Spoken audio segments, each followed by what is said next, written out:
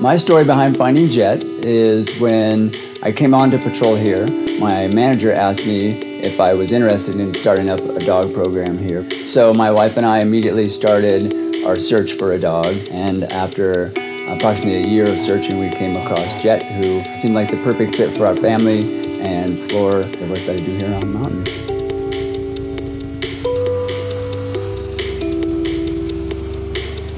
I knew the type of dog I wanted, so I put in the extra effort to seek out a dog from a rescue, and I couldn't be happier with the results. Another impact of choosing a rescue dog is that potentially even through our own avalanche rescue dog program or others who see that choosing a rescue dog is a viable option, if you know the type of dog you're looking for, that potentially more rescues could be used in this way.